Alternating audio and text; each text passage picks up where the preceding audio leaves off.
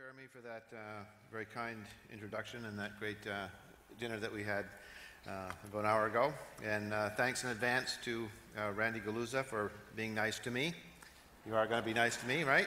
Thanks to all of you for coming out. And as somebody who has come from Boston, I would like to thank whoever arranged this nice weather that always seems to be here no matter when I come, whether it's February or September. Coming here for this event has a wonderfully nostalgic quality to it. I grew up reading books by Henry Morris, Dwayne Gish, Tom Barnes, Gary Parker, who I understand is here, I met on Saturday, and the other patriarchs of young earth creationism. Every month I got Acts and Facts and devoured it eagerly. I still have a big box of them in my office. As a teenager, I read the Genesis flood from cover to cover and was profoundly impressed by its articulate synthesis of science and the Bible. I'm certain that I had the only copy of the book in my rural village of Bath, New Brunswick, Canada, just over the border from Maine in the midst of the potato fields. When the time came to go to college, I was quite excited to apply to Christian Heritage College, now San Diego Christian, I understand.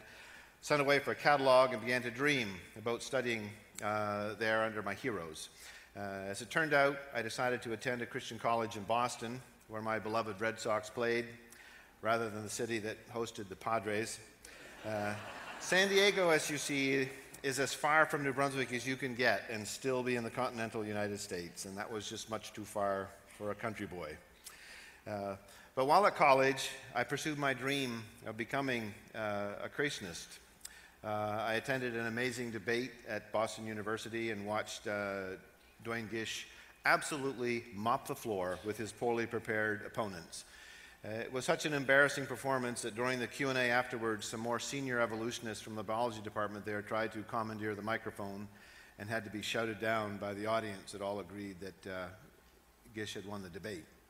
I attended a workshop run by Henry Morris and finally got to meet my hero. He signed my well-worn copy of his classic text, Many Infallible Proofs, and encouraged me to get my PhD in physics and then contact him about coming to work for ICR when I was all done. And it was my expectation that those circumstances would eventually lead me to this very location. But as you can see, by noting that I am on the wrong side of the podium, I got here by a different path. My book, Saving Darwin, How to Be a Christian and Believe in Evolution, tells this story in more detail, and you can get it at the back afterwards if you want. The topic for tonight is, did God use evolution, biblical creation versus theistic evolution? The question is not, is God the creator? And certainly not, does God exist? Our conversation tonight is about how God brought this wonderful world into existence. Was it spoken into existence a few thousand years ago with its many marvelous life forms fully formed? Or did it originate billions of years ago in a big bang that led eventually to solar systems like our own, with habitable planets on which life, and eventually our species, could flourish? Because Randy and I both agree that God is the creator, rejecting any particular notion of creation is not a rejection of God, a negative statement. It is a positive statement that God created some other way. Ordering salmon in a restaurant need not be construed as an assault on the swordfish.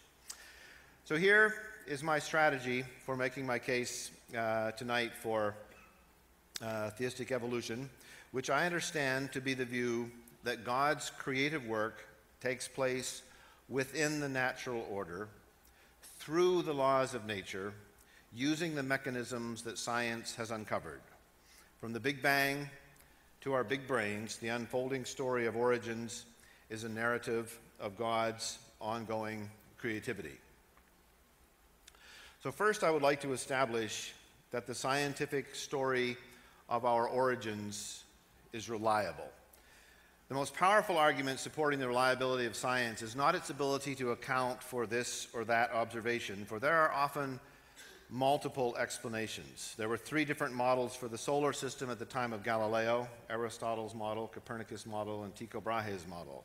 All 3 explained the observation that the sun rose in the morning. Newton's explanation eventually won the day, and it did so because it made startling predictions that turned out to be accurate.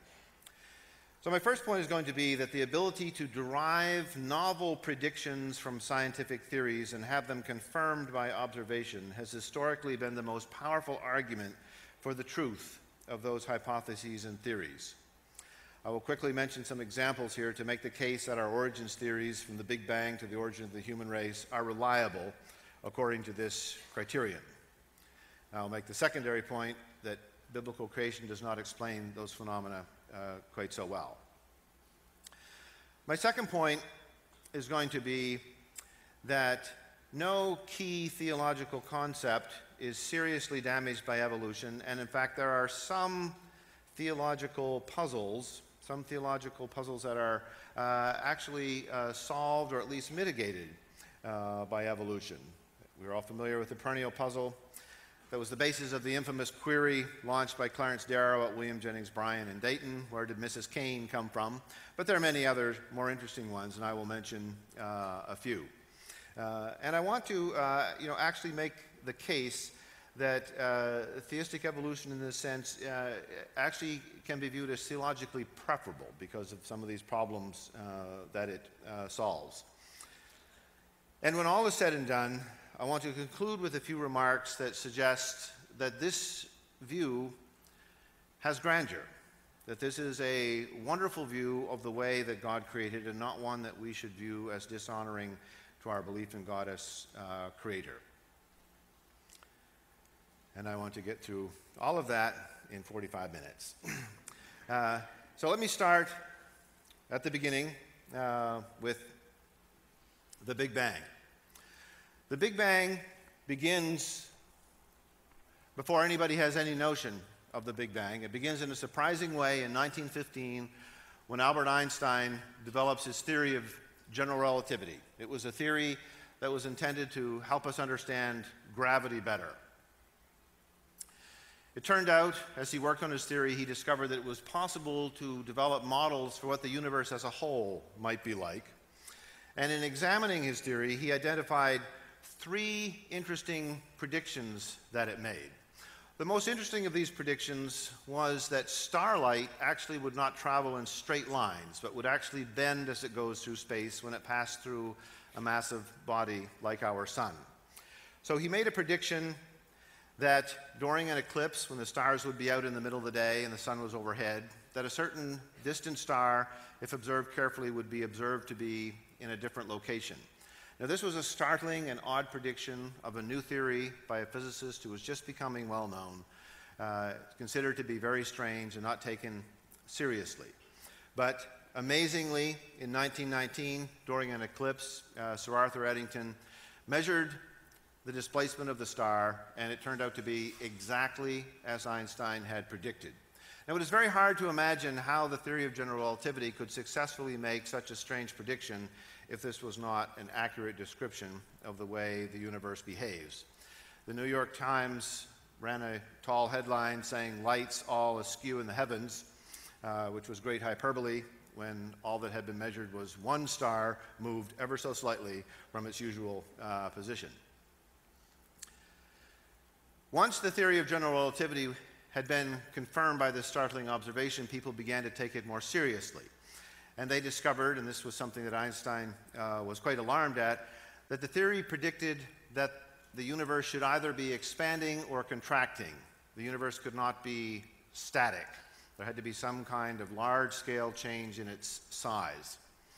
Einstein was so disturbed by this that he wanted to figure out a way to modify his theory to get rid of this problem. Now, this is an interesting example where a theory is telling its founder something that he doesn't believe is true, and so he's trying to figure out how to get around that problem. Remarkably, however, in 1927, when Edwin Hubble was doing a map of the galaxies, he discovered that the galaxies were all moving away from each other, and that the further away they were from each other, the faster they were moving. There's only one explanation for this, and that is that the universe is expanding.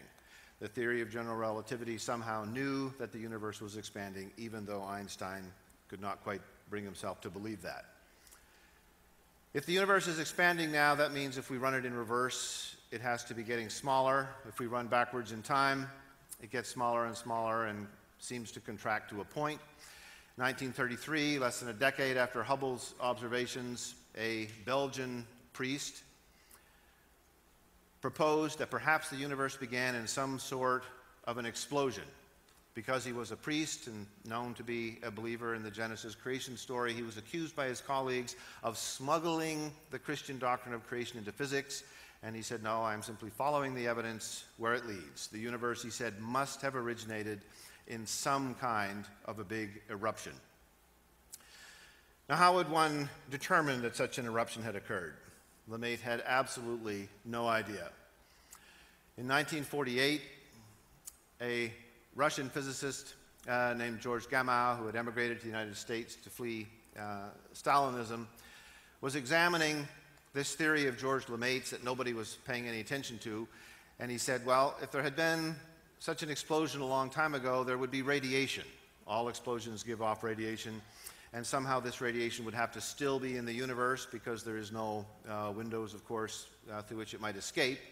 So he analyzed the theory as best he could, and he published a prediction and said that the universe should be filled with a certain type of unusual, very weak radiation, and he determined the pattern to have the form that you see on the screen here, which is basically a graph that shows how much of each color of radiation there should be. Nobody had any idea how to measure this, but it was a prediction that came from a theory. In 1965, two scientists working at Bell Laboratories in New Jersey in the good old days when there was only one phone company. If you're younger than 40 years old, you can't remember that, but once upon a time there was a common ancestor to all of the existing phone companies called Bell Telephone. And two scientists that were working for the phone company built a gigantic radio receiver, pictured here, and started scanning the heavens to see what they might find that was interesting. They had no interest in the Big Bang, were not familiar with these observations. They were interested in communications technology. And what they found was a very unusual radiation pattern that seemed to be coming from everywhere. And they puzzled and puzzled and puzzled to try to figure out where it was coming from. At one point, they decided that it was weak radiation coming from some pigeons that had taken up residence in their telescope and deposited what they called a white dielectric substance throughout the interior. But they cleaned that all out, and the signal was still there, coming from the heavens, from between the stars, from rich galaxies, from spots of empty space. So they began to do, as any good scientist would, chart in detail the characteristics of this radiation. You can see the prediction here that George Gamow had made, and as they began to chart this radiation pattern, they found that their data was an absolutely perfect match for this prediction. And it's extremely difficult to figure out how such a prediction could be made with such astonishing accuracy unless this is actually the way the world is. So in the story, as we move forward from the Big Bang, this and many other successful predictions undergirds the central scientific explanations for the evolution of our universe. This is why we believe the universe originated in a Big Bang, because such unusual predictions have been made and confirmed.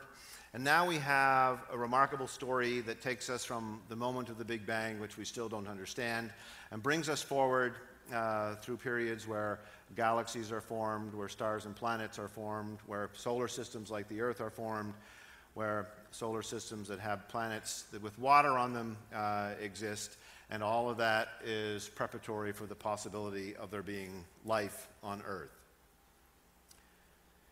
We believe, according to the evolutionary scenario, that something like 4 billion years ago that life originated on Earth and then began to evolve via natural selection. This is a theory supported by many different lines of evidence, suggesting that life originated in a very, very simple form, evolved by making copies of itself, copies which were not perfect duplicates, and so in some cases they were actually superior to their parents. Multicellular life formed from this, and then multicellular life began the branching process that gives us the rich tree of life that we see today. And there are multiple lines of evidence supporting this, but I want to look at the kinds of predictions that we can get if this is indeed the history of life on our planet. So one such prediction that we can make is that the fossil record, as we understand it, should show increasingly complex species developing over time. Human fossils should be found only in very recent strata, and they should never be found, for example, with dinosaurs.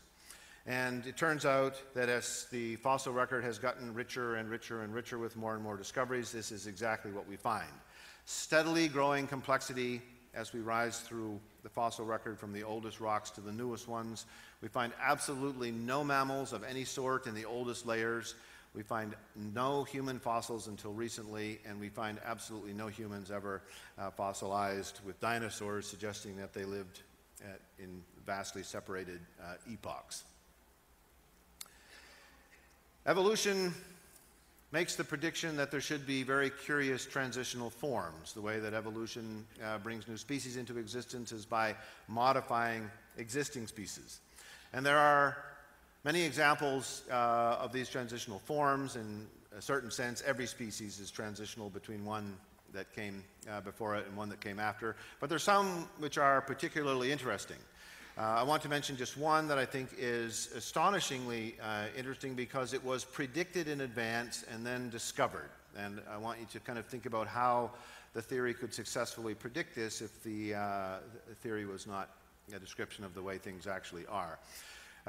So the prediction dealt with mammals that swim. Mammals that swim use a different motion than fish, even though they might look a lot like fish and sometimes be mistaken for them. Mammals swim with their spines moving up and down instead of back and forth, and this is more characteristic of the way animals on land behave rather than animals in the water. In fact, it's better if you have to swim that your spine moves back and forth horizontally rather than vertically, so you don't bang your stomach on the bottom of the pond quite so often. So there was a speculation that the water mammals must have originated from land, but there was no transitional species to make this anything other than a speculation. So an analysis was done, and a creature known as Ambulocetus, the swimming whale that walks, was outlined, and paleontologists began to look for fossils of it based on an analysis of where this transition would have occurred and when it would have occurred. And in 1994, sure enough, this was found. The species that is very intermediate between a clearly land mammal and a water mammal, able to function effectively in both environments. It's a remarkable confirmation. Now, there are many such examples as this, but I just want to suggest that these are important indicators of the reliability of the theory of biological evolution. Now, let me make a comment now that brings us a little closer to some of the discussion of how creationism and theistic evolution might compare to each other. Evolution makes a prediction that we should find regularly in nature common design rather than custom design. Common design, I want to argue, is driven by limited resources. Limited resources that lead to the cutting of corners. Common design is a hallmark of imperfection because of these compromises. Custom design is the hallmark of perfection. Now, many people like to claim that God functions as a common designer, so we should expect to find common design, but that's very misleading because a creator with unlimited resources has no reason whatsoever to reuse body parts or other patterns in nature unless they are absolutely optimum, and in many cases we find that they are not. So if you just think from your own experience, if you look at the mansion that you can see here on the left side of the screen, this is a custom design. It had an architect and a lot of resources were poured into this. You can imagine that this is exactly the way the homeowner wanted it. It fits perfectly on the lot, and so on. On the right, you can be pretty sure that no architect ever worked on the design of that simple, basic box, which is very common, and there are thousands of other houses that look exactly like it. That's what we see when we talk about common design. Now, when we look at nature, we find not custom design, but common design. And we find in this common design many things which are adapted in ways that don't look optimal. So here's one example, that mammals have 5 fingers at the end of their hand. If you've never counted yours, hold them up now and check, and you'll see that's true. Cats, whales, and bats also have appendages with something akin to 5 fingers at the end, even though they do very different things with their fingers. The bat has long, skinny ones over which is stretched a thin membrane to fly. The whale has a fin. The cat has its paw, and so on. And if you look at this design, you can see that this does not appear to be optimal from an engineering point of view. This appears to be something that was adapted and changed and pushed in various directions by natural selection as nature used resources at hand rather than starting from scratch. Now, one example I think that highlights just how non-optimal this process can be is the evolution of the horse. Here's the fossil history of the horse, going from a small animal millions of years ago to our present horse. And we can see that over this long history, we have the 5 fingers at the end of each foot changing dramatically. And you can see that over time, what's happening is that nature, through natural selection, is slowly turning a hand into a hoof, and the lateral digits are getting smaller and smaller and smaller as you go through time, until you can see where they've shrunk almost out of existence in the modern horse. Now, it's hard to understand why there would need to be sort of evidence for sort of 5 lateral digits on a horse when there's only one that's being used as a part of its normal horsiness. The theory of evolution predicts that we should share genes with our ancestors. We certainly know that we share them with our parents, but the theory of evolution predicts that we would share them with species from which Homo sapien evolved hundreds of thousands of years ago. Now, it turns out, as is well known, that our DNA is almost identical to that of chimps and bonobos. Now, our DNA is identical in more ways than the purely functional. It's identical in ways that it doesn't need to be identical. So the blueprint to create the eye in the chimp and the eye in the human being has more similarities than there needs to be, which strongly suggests common ancestry for those genes. But what is more interesting, I think, is the fact that we share some rare broken genes with other species. And it's very hard to figure out, if all of these higher primates were individually, specially created, why God would have placed the same identical broken gene in each one of them. Now, because natural selection can't punch reset and begin again, okay, natural selection is like an editor who has to work with an existing manuscript and can't just erase the whole thing and start from scratch. So that creates constraints. These constraints lead to the prediction that evolution will have puzzling and curious ways sometimes of accomplishing goals using existing materials. And I want to give you 2 here that I think are kind of provocative, related to our species.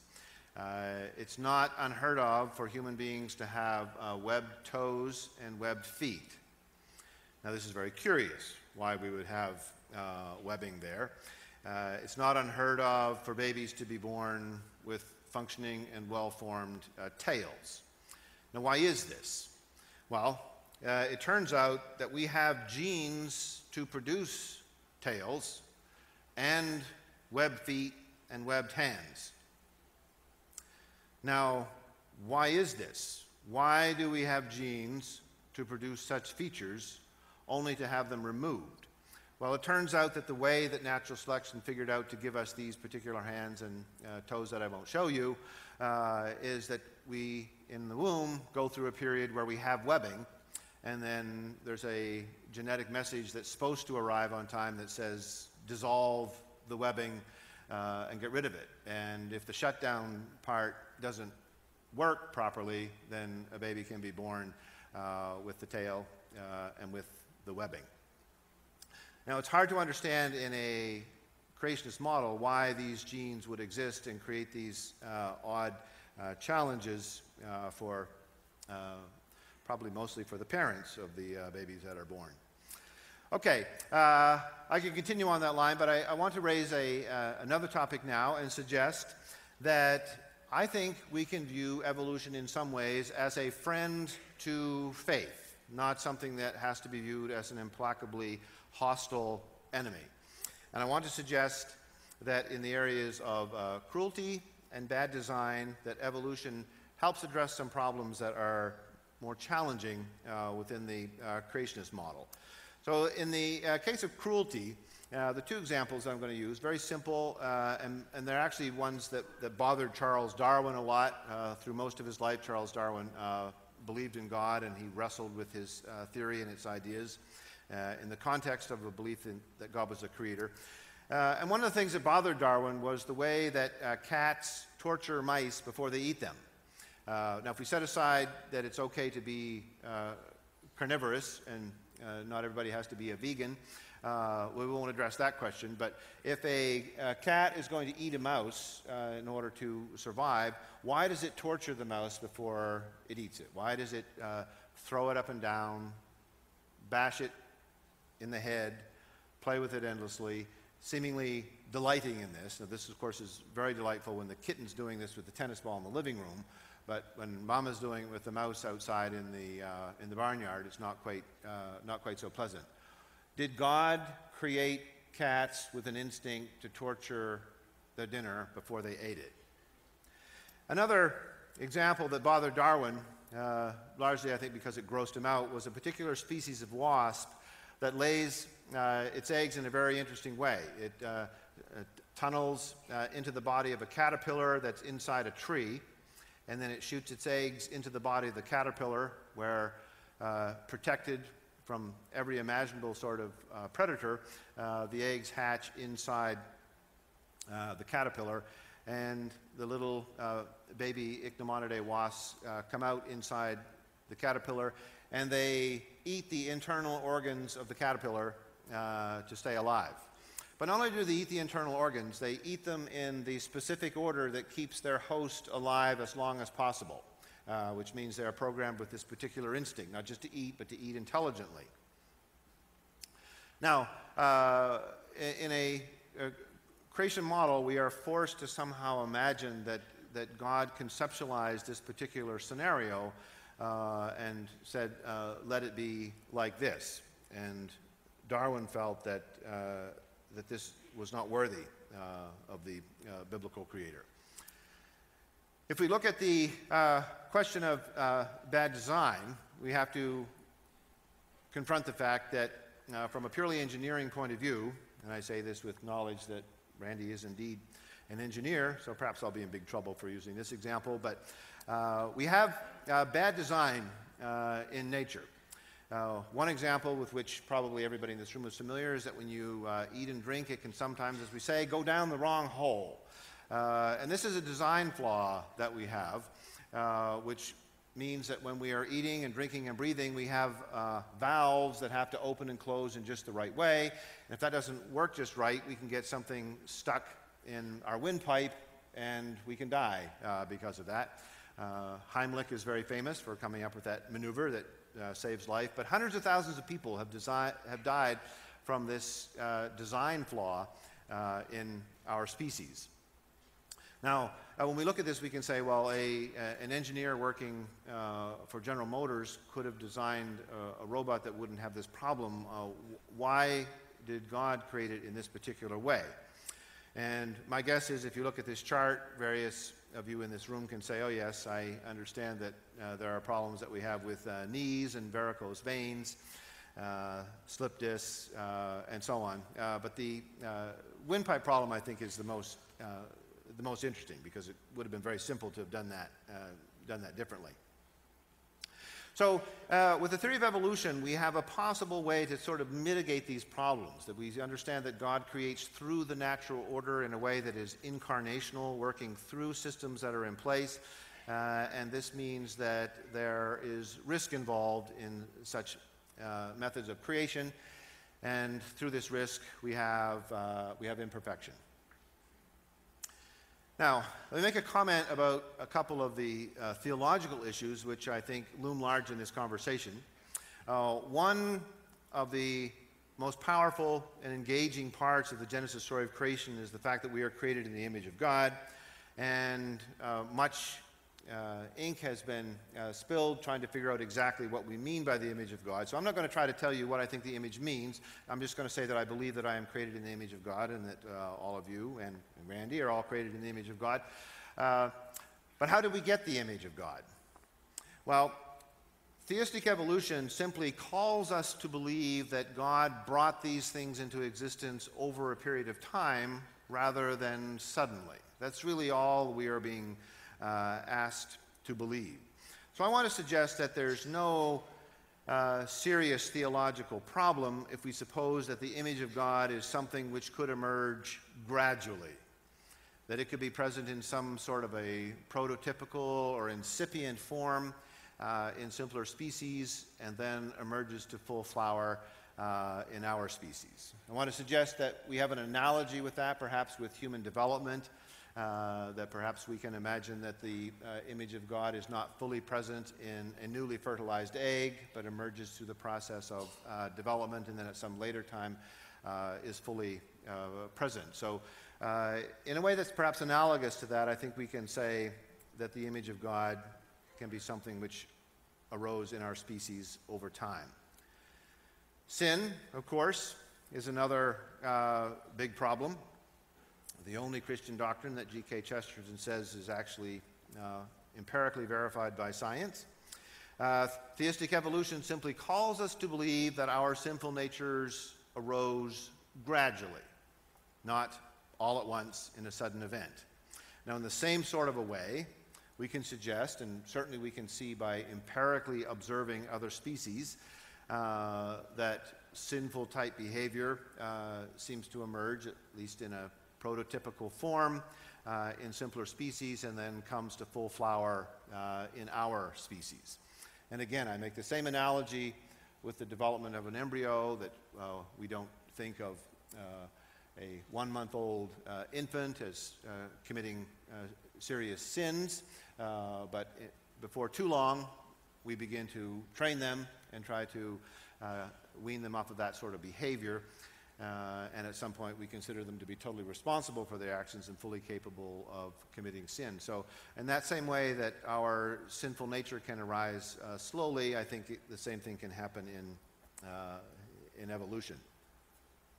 So that's the package of ideas that I think sort of commend evolution to us as something which matches the observations that we see in the natural world, that makes successful predictions, that reduces some of the challenges that biblical creation has to confront, and possibly can also accommodate some of the more significant doctrines that we get out of the early parts of Genesis. So I want to finish by just taking a few minutes and describe how, as a physicist, as a scientist, as somebody who greatly respects the scientific story of origins, how I look at the world and see it as a grand narrative. Oftentimes, those who would have us disbelieve in evolution or the Big Bang choose to describe it in language that makes it sound so terrible that even if it was true, we don't want to believe in it. This is a rhetorical exercise. And so I want to suggest that the universe that has been disclosed through our modern scientific theories of origins is extraordinary and certainly worthy of the God of Abraham, Isaac, and Jacob. So let me comment first as a physicist, which is my field by training, although I have departed a lot from that. As a physicist, I stand in awe when I think that the universe began as this set of equations. That's really all that's there in the very beginning. These equations that are going to guide the universe through billions of years of change. This change is going to be remarkably orderly. And as I argue in my book that's on the table outside, The Wonder of the Universe, these equations have to be tuned in exactly the right way to make life. I created this little figure here that I call the Acme Handy Dandy Universe Maker to kind of illustrate this, that it's like there's a whole set of knobs in the universe, and you have to adjust these knobs, and you've got to adjust knobs that tell us how strong gravity should be, and whether there should be 2 types of charge or 3, whether the universe should start out expanding fast or slow, whether the conservation of energy should be a law or a statistical generalization. Those sorts of things. Now, if you change those things, if you make those fundamental features of the universe a little bit different, the result is a universe that can't have life in it. There is ample design in our universe showing that there's enormous intelligence. It does not look random. It does not look like some sort of crazy, disorganized explosion. It looks like a marvelous mathematical symphony. This Big Bang that comes across from whatever gave birth to the universe is still out of reach. We don't understand it. It's tantalizingly beyond our grasp, but we can kind of look back and see almost all the way. But we're kind of like Moses looking into the promised land, but not getting to enter. But we do see what emerges from the Big Bang, and we see that after the universe begins, we have processes that kick in a most orderly way, as if they are moving inexorably and surely forward to give us the remarkable universe that we live in today. We have atoms and molecules as the first particles in the universe. These are the building blocks of everything that exists, from stars to people. These atoms are endlessly recycled. They can be used again and again with no deterioration of any sort. And this is an extraordinary feature of our universe. A hydrogen atom, freely floating in space 10 billion years ago, can journey to Earth on the asteroid that drove the dinosaurs to extinction 70 million years ago.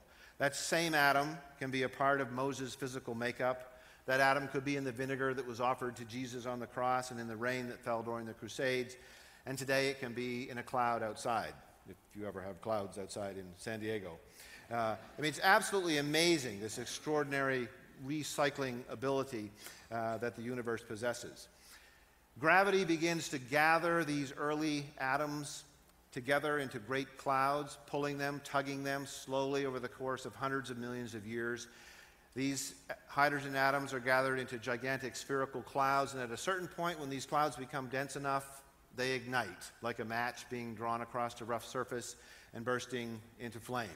At a certain point, stars begin to appear in the universe. This is an amazing period. An absolutely dark universe suddenly explodes, like the sky over Boston on July the 4th, when we go crazy with illegal fireworks there.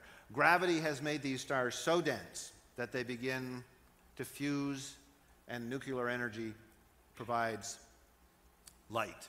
And this nuclear energy also provides the capacity to take hydrogen and build the periodic table from it, a universe which has almost no heavy elements of any sort, consisting of hydrogen and helium, begins to generate lithium and beryllium and carbon and nitrogen and oxygen, and all those lovely atoms that you learned on the beloved periodic table that hung at the front of the general chemistry classroom. The periodic table is constructed inside these stars through this fusion process. And these are the atoms that eventually will be so important for life. Some of the very largest stars die by exploding. These are called supernovas, and we see them every few centuries. When these supernovas explode, they spread their atoms over vast regions of space. They take these important, heavy, essential to life atoms, and they make them available to be recycled into something else.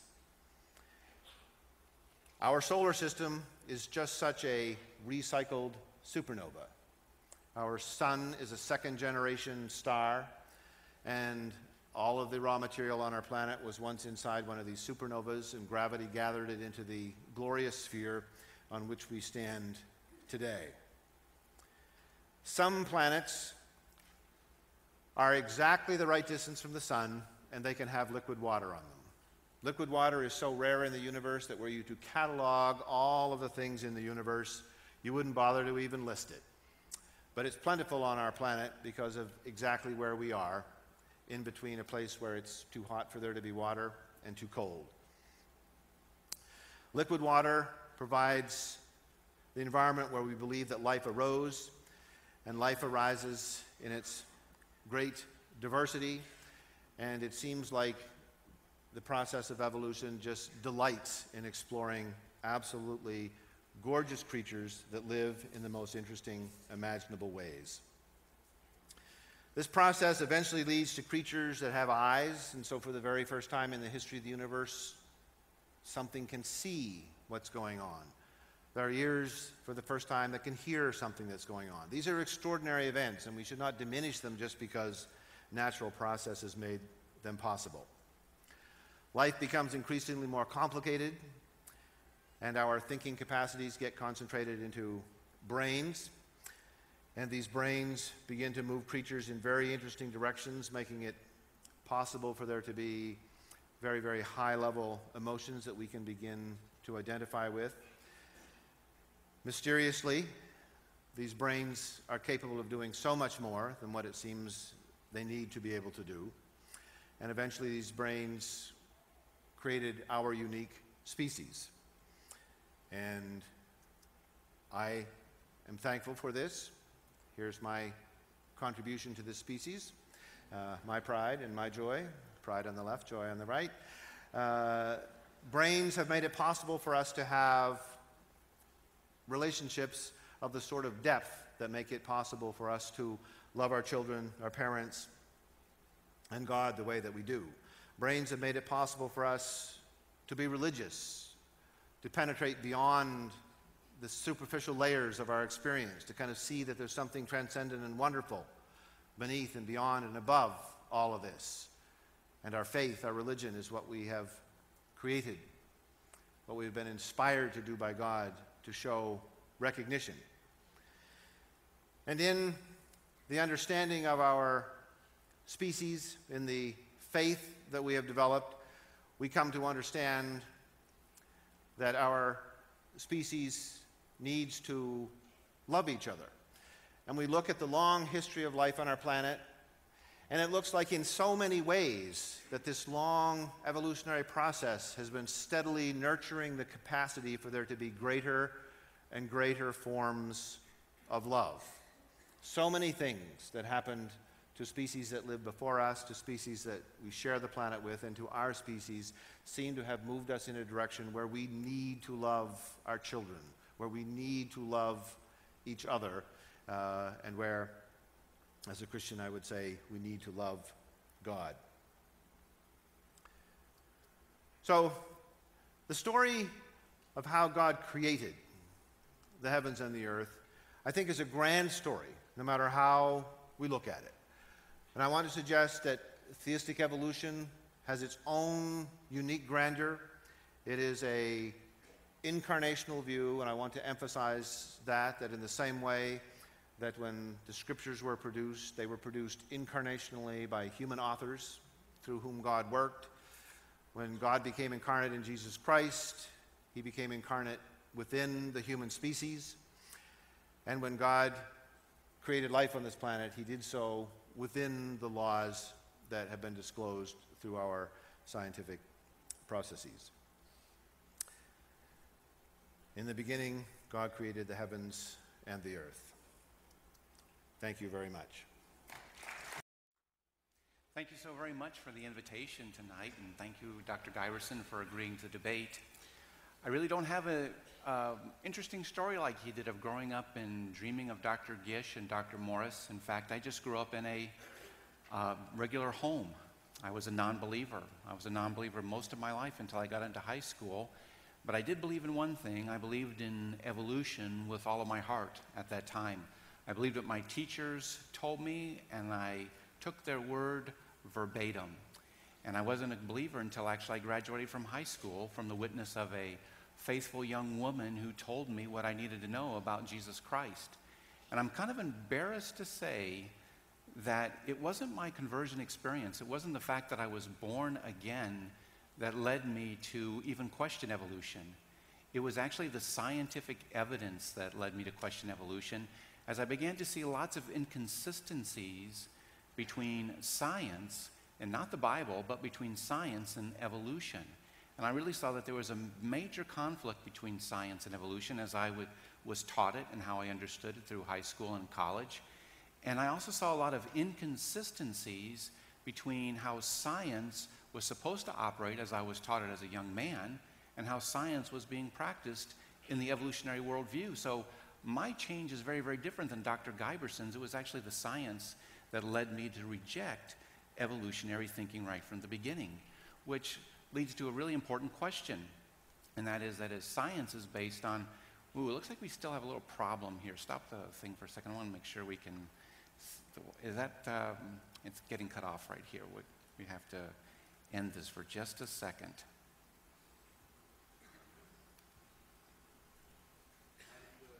Oh, Dr. Guyberson, he was up here sneaking around on my computer. Okay, let's go. Yep. Once they change the, it is on the screen there. Yep. Okay.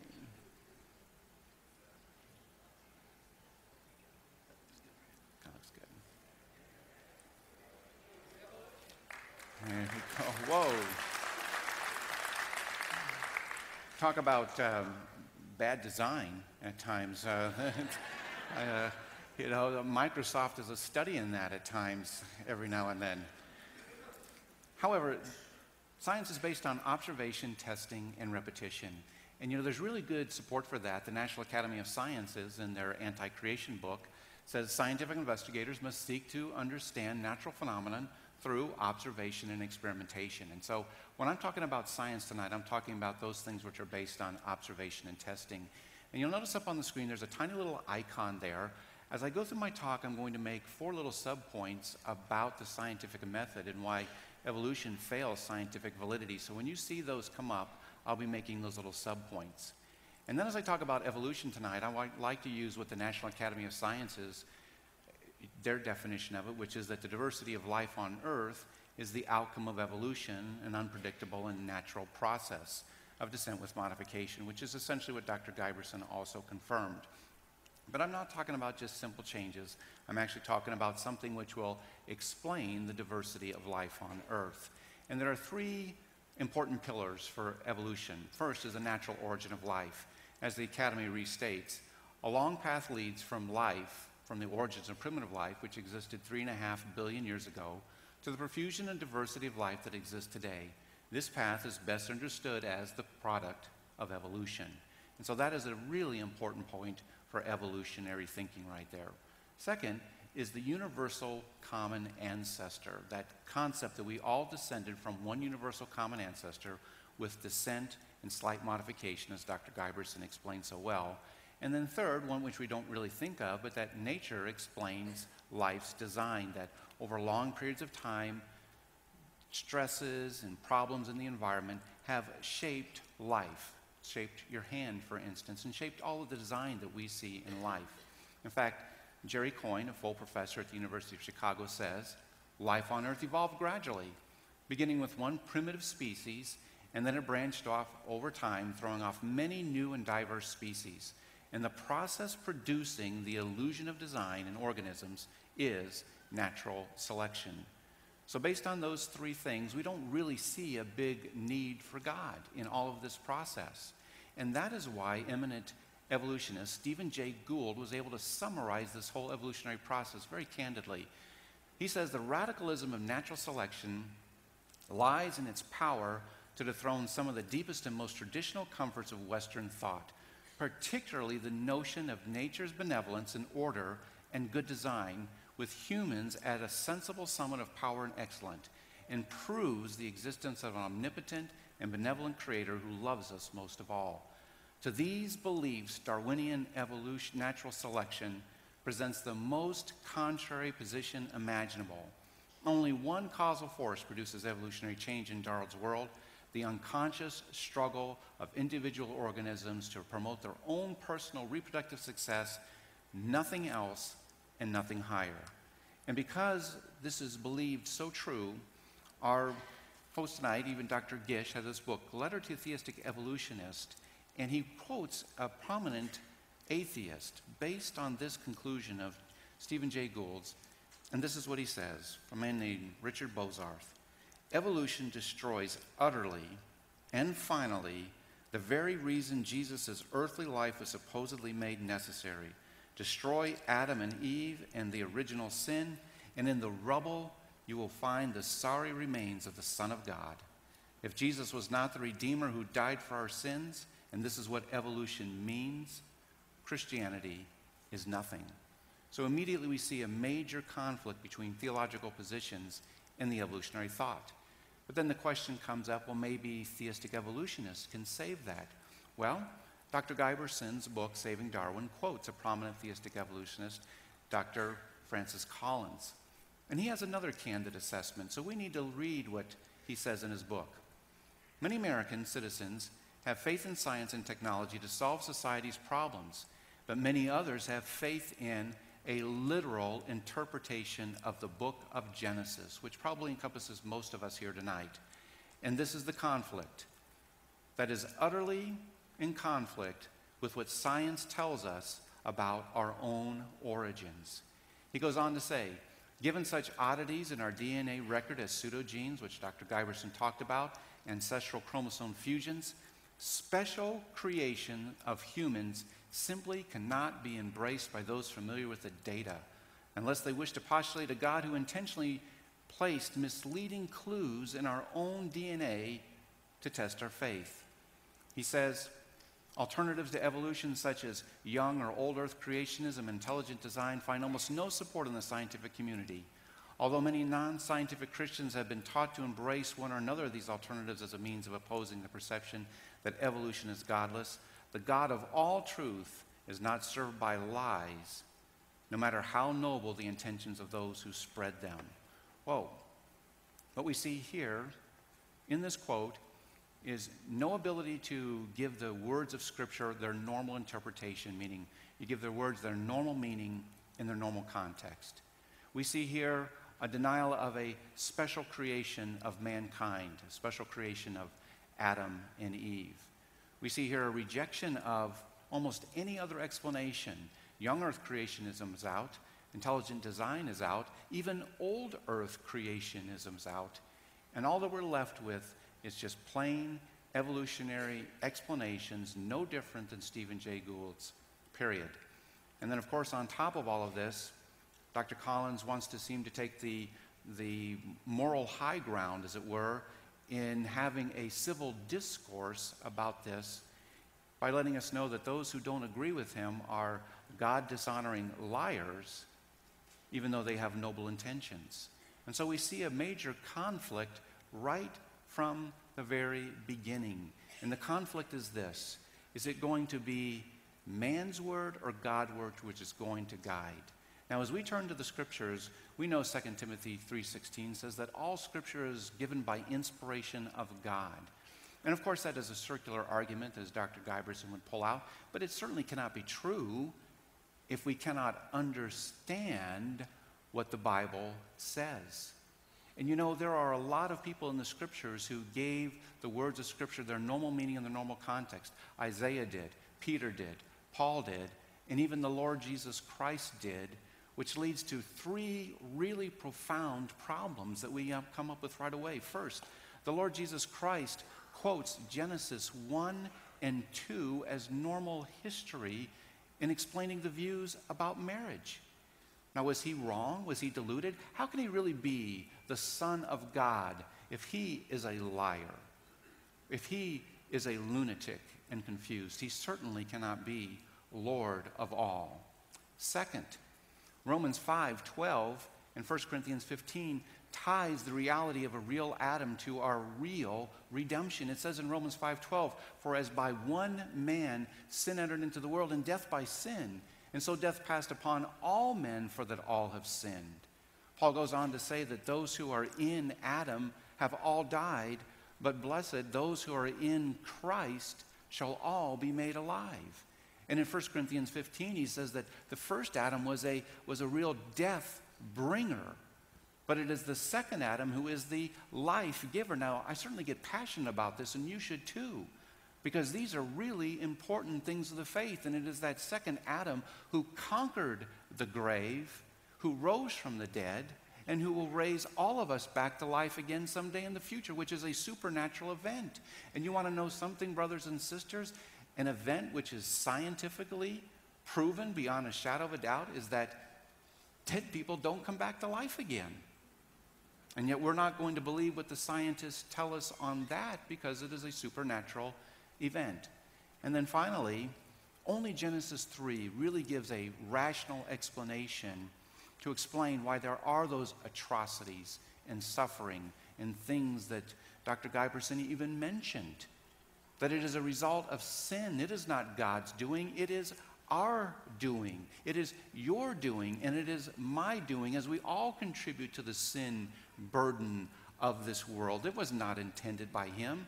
And yet the theistic evolutionist really cannot answer this charge rather than just saying it just is.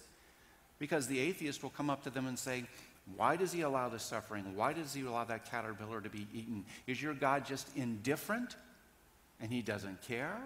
Or is he totally impotent and cannot do anything about it?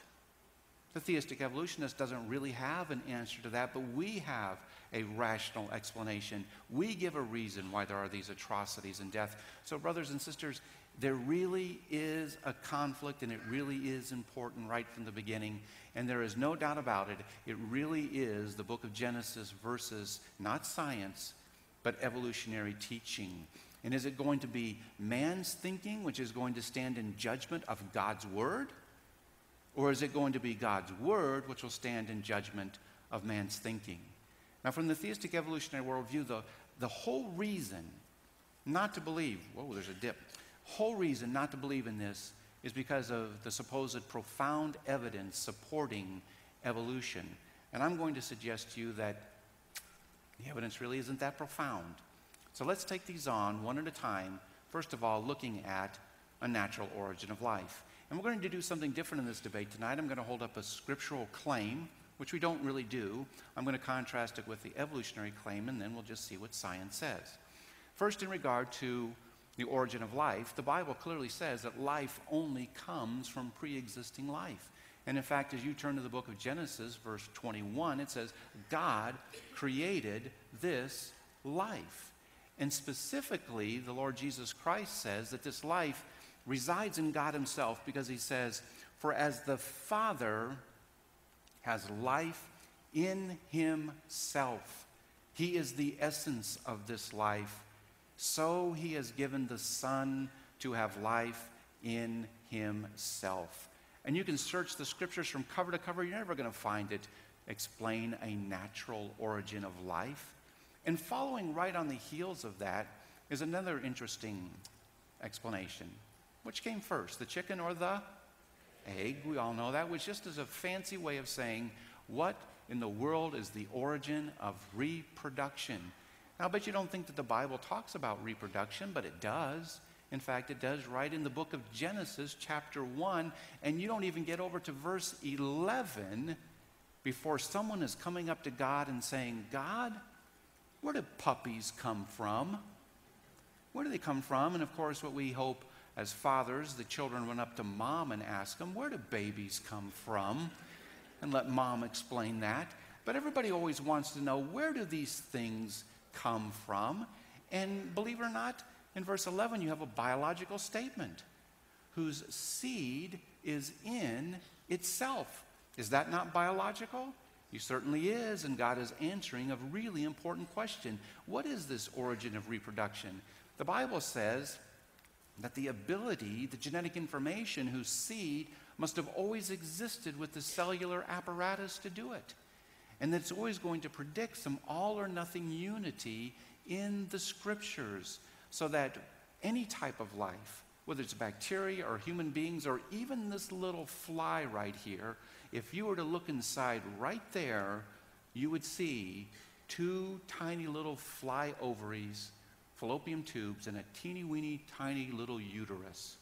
Now, that was worth the price of admission right there, just to see that picture on that. But whose seed is in itself and reproductive capacity has always been innate to organisms. Of course, evolution says that life originally came from non-living materials. They have to say that. And it has to be a natural process only, or material process only, which Dr. Giberson seemed to explain at the end of his talk there. Now, look at this quote by Scott Todd, published in Nature just a few years ago. Even if all the data point to an intelligent designer, such a hypothesis is excluded from science because it is not naturalistic. Now, that was one of those problems with science that I was telling you about, because as I was growing up, I was taught that scientists were supposed to follow the evidence wherever it leads. But I began to see statements like this which don't seem to follow the evidence wherever it leads. They're constrained to a naturalistic explanation. And so they come up with natural explanations like the Miller-Urey experiment, where supposedly some self-replicating molecules came together, or maybe it was some metabolic process. The scientists really don't know, but they assert that it was a totally naturalistic process, which takes us to one of our problems with evolution not being scientifically valid, and this is particularly for the young people. As you hear evolutionary explanations, I would like you to categorize them in 4 areas. First, there are always appeals to events that have never been observed, totally outside the realm of observation and testing. But in terms of the natural origin of life, Scientific American reported just a few years ago this interesting article on a conference of origin of life researchers, and it says this: "Psst, don't tell the creationists, but scientists don't have a clue of how life began." Whoa, don't tell those creationists, because we're on an objective search for truth, you know. But that's a pretty much slam dunk that they don't have a clue. So in terms of what is the origin of life, we know scientifically from all observational experience that life only comes from life, no exceptions, and there are no undisputed documented accounts of a natural origin of life. And you can say this with total confidence to your friends. There is not a single scientific paper published anywhere on this planet by any leading research institution which documents by experimental evidence a natural origin of life. And that is true. And so on this point, the Scripture was totally right.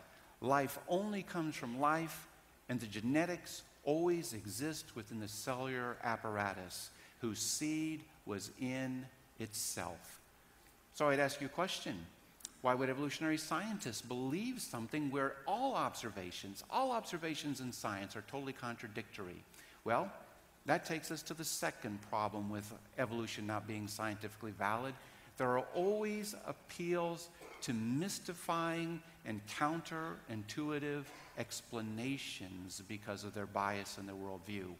Richard Lewontin, a famous Harvard geneticist, said this: "We take the side of science," and of course he means evolutionary science, "in spite of the patent absurdity of some of its constructs, in spite of the tolerance of the scientific community for unsubstantiated just-so stories, because we have a prior commitment, a commitment to materialism. It is not that the methods and institutions of science somehow compel us to accept material explanations of the phenomenal world, but on the contrary, we are forced by a prior adherence to material causes to create an apparatus of investigation and a set of concepts that produce material explanations, no matter how counterintuitive and no matter how mystifying to the uninitiated. Moreover, that materialism is an absolute, for we cannot let a divine foot in the door." Now, I know all of you are keying on that last phrase, we cannot allow a divine foot in the door, but the really important sentence is this: we accept explanations which are counterintuitive and mystifying to the uninitiated. And we should not like that. As an engineer, I never accepted those. And as a medical doctor, I never was satisfied with those. And we should not be either satisfied with those kinds of explanations. Now, the second major point of evolution is the universal common ancestor. And it's basically phrased like this. Since parents and offspring are similar but not identical, are there limits to change? In other words, can you take all the little variety of these cute little puppy dogs right up there on the screen, and given enough time, will you be able to get one that can do something like that? Well, the Bible gives us a pretty good answer to that. Right in Genesis chapter 1, organisms reproduce after their kind. Genesis 1, 11, and 12. I bet you didn't realize there were so many biological statements right in Genesis 1 where he is giving these tremendous answers. Lots of variety, different species, but organisms always reproducing after their kind. That's a great question. And the take-home message from Genesis 1 is this: life is fundamentally discontinuous. There isn't that universal common ancestor. There are common ancestors like Adam and Eve for all of us, but not a universal common ancestor. And that's the biblical message. Of course, evolution says this, that the diversity of life on earth is the result of evolution. And they point to this glorious tree of life right here, in which life begins about 3.5 billion years ago and evolves over long periods of time until you get to the diversity of life on earth. Now, you couldn't have two more contrary explanations. Life is fundamentally continuous, and life is fundamentally discontinuous. That's pretty much the way it is. Well, let's see what science says in regard to the universal common ancestor plus unlimited change. This: if you go to the laboratory and you look at the percentage of experiments that's showing that organisms have changed into a fundamentally different kind, that's what you get, 0%. And the number of experiments which show that an organism has never changed into a fundamentally different kind, 100% in all observational science. Even experiments that have tried deliberately to change organisms have failed. 100% fundamentally same kind. And in 2009, on Darwin's birthday, this scientific paper was published, a 50,000 generation salute to Charles Darwin on the longest running experiment on evolution in the world. For over 35 years, Richard Lenski has been taking E. coli bacteria, taking 90% out, destroying them, growing the next 10% for a day, day after day after day. And after 50,000 generations, they had this salute to Charles Darwin. As I read the paper, I wondered what the salute was for. Because after 50,000 generations, these E. coli bacteria were what? Still E. coli bacteria. Hadn't changed. And you know who wants this experiment to continue to go until the Lord returns? I do. I do. Because I'm going to make one of two predictions. One, these bacteria are going to go extinct through mutational meltdown. Or two, when you get to the 5 millionth generation, there's still going to be E. coli bacteria, confirming over and over again that organisms reproduce after their kind and always have reproduced. Even when you look in the fossil record, it shows that creatures have always reproduced after their kind. You look at this shrimp, allegedly 360 million years ago, essentially identical to a creature living today. You know, I could really turn the knife on this because I could actually throw up dozens and dozens of photographs of creatures of their fossils and the living counterpart, and they look virtually identical, confirming this biblical truth that organisms reproduce after their kind. So this is what we really find. We find a huge diversity of organisms on this planet, and all of these connecting lines are just nothing but imaginative speculation. And there are lots of lines of evidence which are going to contradict this, which led new scientists to publish in 2009 this article, "Darwin Was Wrong, Cutting Down the Tree of Life." And I'm going to hit it with even some more evidence as we go on through this constructive.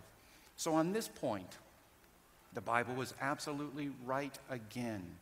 Life always reproduces after its kind. No observable exceptions to this whatsoever. Well, what about all of these other books on evolution? What about the other evidences for evolution which we might encounter, such as the dramatic changes that are possible, like those differences in finch beaks or the different coat color on mice living in different environments, or even antibiotic resistance? Well, this takes us to the third reason why evolution is not scientifically valid. There are always, and listen for them carefully, always appeals to extrapolations far, far, far beyond what the evidence will bear. Changes in coat colors, is it going to explain the diversity of life on Earth? From fleas and bees and trees and me's and all of those other kinds of things? That's a far extrapolation. So all of the evidence for evolution falls into these categories right there. Francis Ayala, who used to be the president of the Academy of Sciences, wrote this book, Darwin's Gift to Science and Religion. He summarizes a lot of these evidences on one page. And he says this: the embryos of humans and other non-aquatic vertebrates exhibit gill slits. Human embryos also exhibit by the 4th week a well-defined tail, persisting only as a rudiment in the adult coccyx. Embryonic rudiments are inconsistent with claims of intelligent design. A familiar rudimentary organ is the appendix. The human appendix is a functionless vestige that argues against creation by intelligent design. And you see it presented in textbooks to your kids just like this. Well, very quickly, let me push back on some of those. You look at that drawing of that little embryo there, and you see those little folds and grooves around its neck that they call gill slits. Never have been gill slits, never are gill slits, never have gill material in them. Sometimes children are even born with rudiments of those and have never had gill slits. In fact, they're going to develop into some important organs in your neck and your lower jaw. And what about that tail that you see up there? That tail. Well, let me explain that. As baby is developing in mom's womb, the backbone is put down first. And then baby grows into that backbone. So that very tip that you see there, baby's going to grow into that, and that is not a vestigial organ, that coccyx. In fact, as my good friend Frank Shern would say, if Dr. Ayala believes that's a vestigial organ, ICR will pay to have that surgically removed for him, but we won't pay for his diapers that he'll need for the rest of his life as he loses total bowel control. Not a vestigial organ, and all of you here are thankful that you have it and it's working right now. So, that is important. Someone sitting next to someone who's glad. Okay, all right. And what about that appendix right there? Supposedly a vestigial, useless organ? Well, just in 2013, pretty useful. Appendix evolved more than 30 times. And this is what this paper says. The researchers compiled information on the diets of 361 mammals, including 50 species now considered to have an appendix. Catch this. And they plotted the data on a mammalian evolutionary tree. They found that the 50 species are scattered so widely across the tree, meaning they don't fit the evolutionary story, that the structure must have evolved independently at least 32 times. Wow. Doesn't fit the tree, so we force it into a what? Counterintuitive and mystifying explanation right off the bat. Well, so much for those evidences. Well, here's a dear man who was telling me one time, Randy, if you ever debate Dr. Carl Giberson at Shadow Mountain Church someday, you be sure to tell that audience that, you know, that we have fossils of all kinds of invertebrates, and we have fossils of billions of fossils of fish. And do you realize we have billions of fossils of the invertebrates and billions of fossils of the fish, and there should therefore be billions and billions, you can hear Dr. Gish saying this, of intermediate forms, but there isn't a single one of them. And then he would probably say something like this, Now, ladies and gentlemen, he always said that, there is not a shred of evidence that evolution has ever taken place on this planet, because it can't have happened without leaving a single evolutionary form from invertebrates to the fish. Wow. You know what? His argument still stands to this day.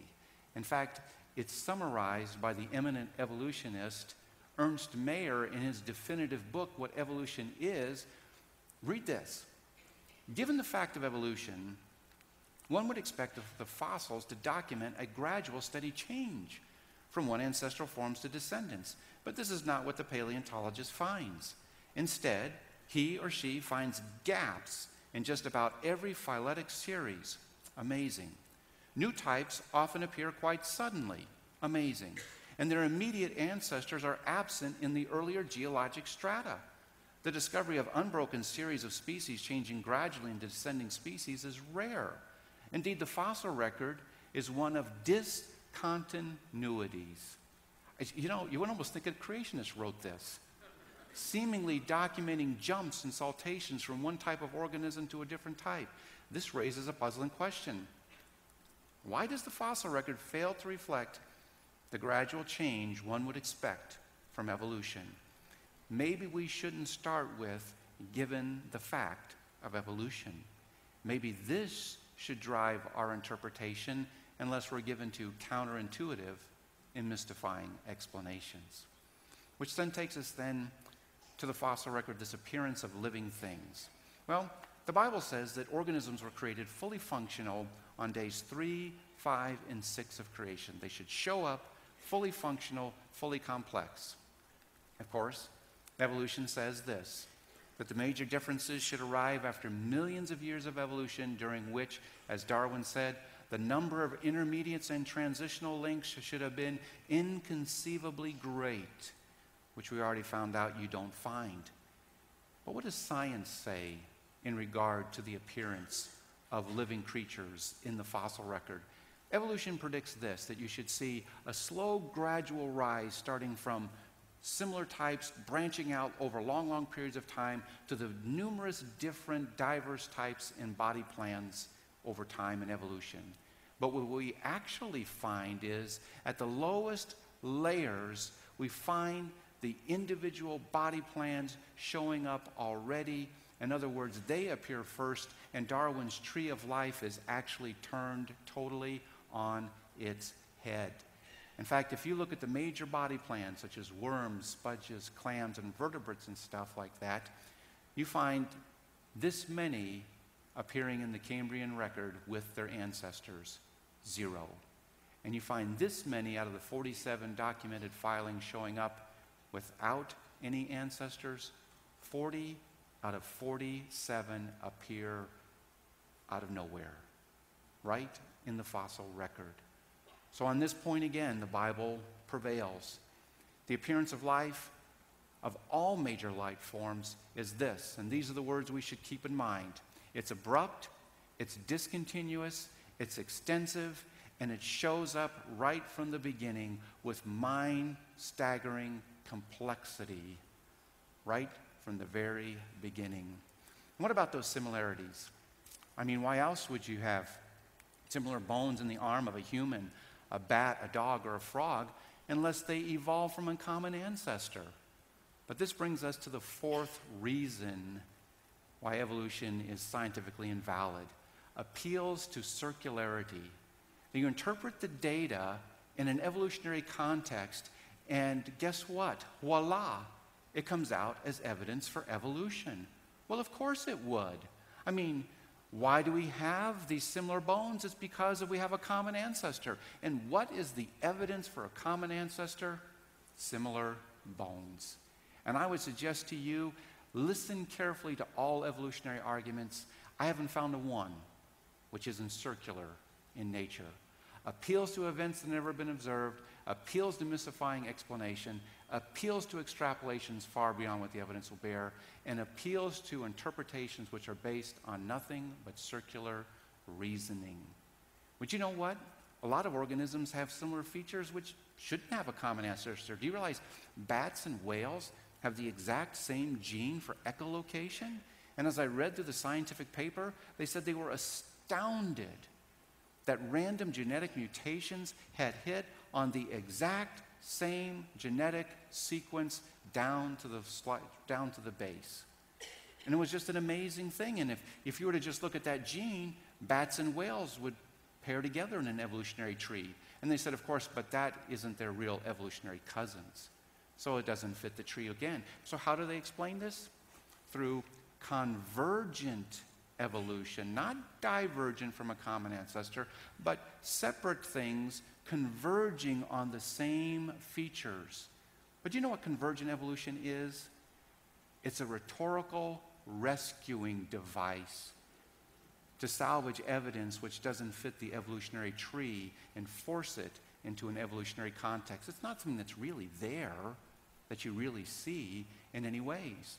So how in the world do we know whether these similar features are due to a common ancestor or convergence? And why should we believe any of those explanations, either one of those? But what about those similarities in DNA? Now, this is a fascinating part. This is totally new. The Bible says common design, as Dr. Giverson mentioned. And we begin with these prepositions, that life is designed, as in Romans 1, life is discontinuous, and we're sharing this planet together. And so, just as in man-made things, you see a similar function, similar design, with similar plans, tools, materials, and environment, we would see the same thing with God-made things. Similar functions for have a similar design. Not just between that man and that woman that you see there, but between that horse. And that's actually a picture of me running a marathon last week. And me right there. Why do we have these similar features? This is great.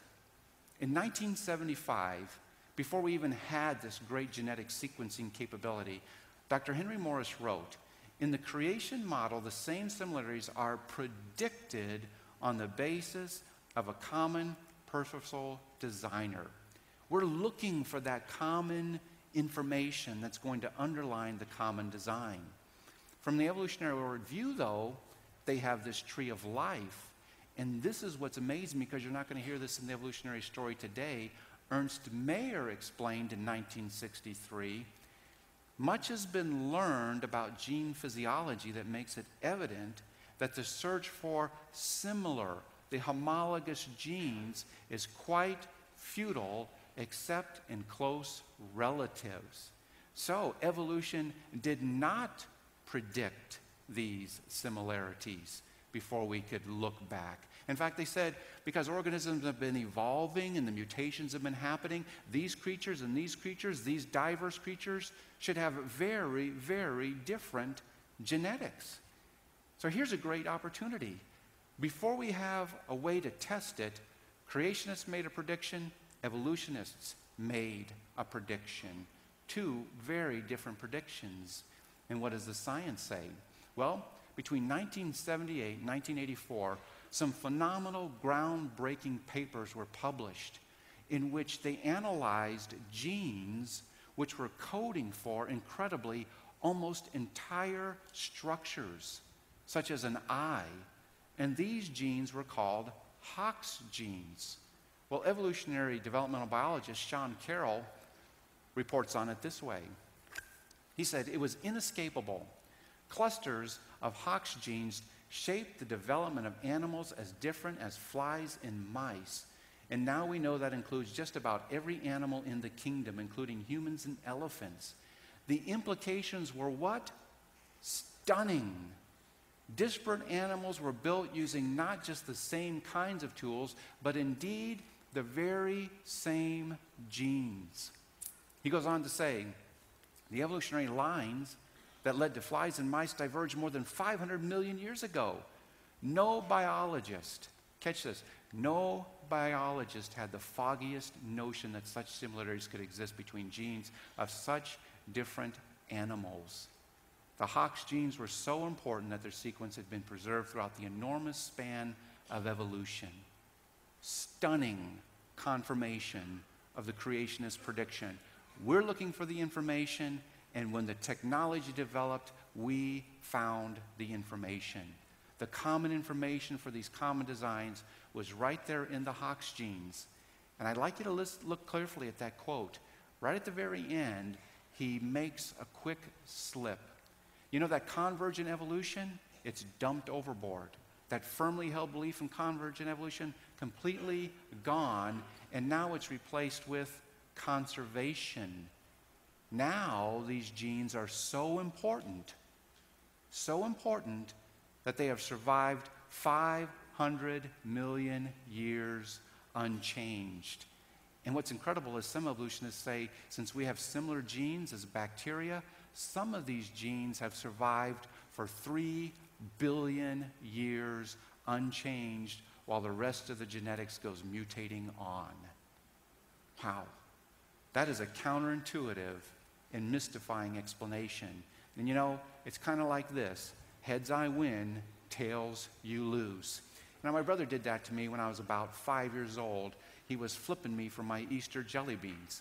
I wondered why he got every single one of those jelly beans, because he was doing the heads I win, tails you lose.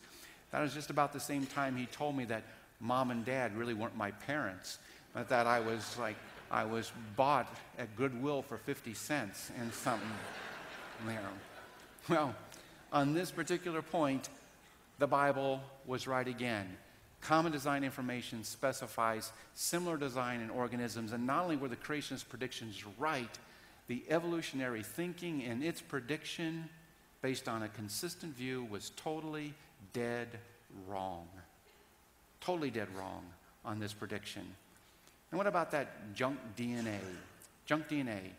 Well, you know, the Bible says that life is designed, but it also says that the creation is cursed in Genesis chapter 3.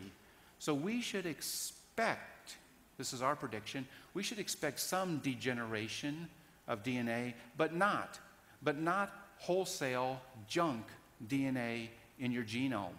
And in fact, we should always search for function as we're doing research. These are two different ways of approaching research. One, your DNA is an incredible bioengineering marvel which should have function throughout it. Or two, it's cobbled together slowly by genetic mutations and should be filled up with junk that is shared between different kinds of organisms. Well, creationists look for those origins and functions. Here's a great paper by Jerry Bergman, published in the Creation Research Society, which is talking about the origins and genetic function of pseudogenes, genes that were supposedly broken and littering our DNA. We're looking for function for those pseudogenes. The evolutionist says that junk is all that separates us from the chimps. And they think that because you can find these so-called broken genes in your genome, that it's evidence for evolution and evidence against intelligent design. In fact, your favorite evolutionist and mine, Richard Dawkins, says the implications of the junk are like this. Pseudogenes, those supposedly broken genes that once did something useful, but have now been sidelined and are never transcribed or translated. What pseudogenes are useful is for embarrassing creationists, he says.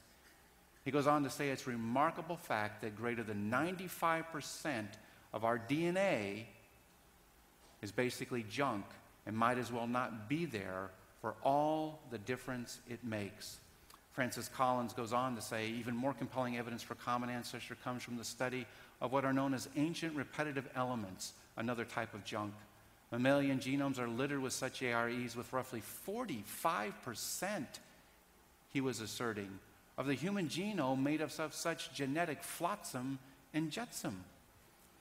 So he thinks it's junk. Of course, he can't really refute the creationist explanation that the evidence, of course, does not prove a common ancestor, even if you found junk, or even if it was functional from a creationist perspective. Such similarities could simply demonstrate that God used successful design principles over and over again. That would be my position. Of course, some might argue that these are actually functional elements. That's what I would say, placed by the Creator for a good reason, of course.